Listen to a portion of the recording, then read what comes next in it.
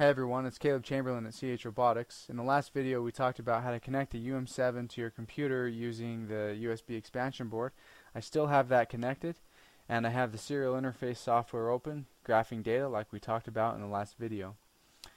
In this video we're going to talk about how to configure the communication options on the UM7 so that we can get the data that we want at the rates that we want it.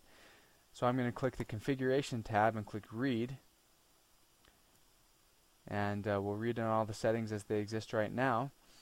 UM7 is configured so that we can transmit any set of data at any rate that we want.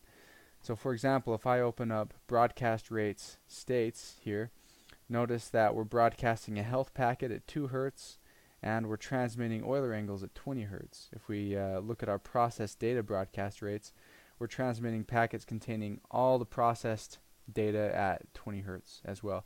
Now notice we're still graphing data. If I change our broadcast rate for processed data and do a RAM commit, notice that we're still graphing, but the data is never changing. We're not transmitting it anymore.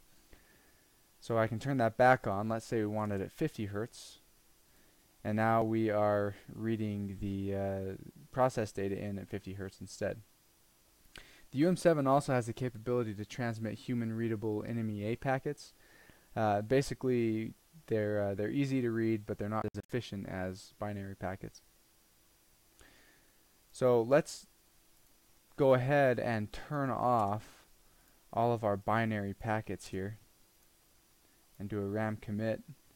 Notice the status wrote to multiple registers to change those settings.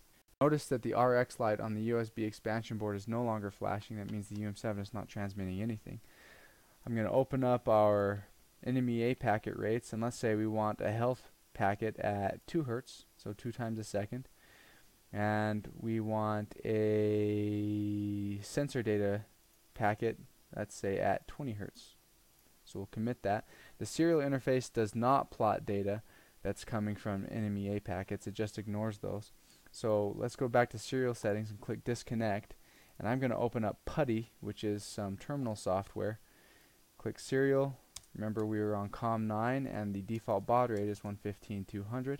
I'll open that, and there are our NMEA packets. I don't know if you can see it with the software as it stands now, but we've got sensor packets coming in, and every once in a while, twice per second in fact, we're getting a health packet. So if I grab the slider here to kind of stop it, you can see the data being transmitted there. This is an easy way to make sure the sensor is working, and you can move the sensor around and see the data change and so on.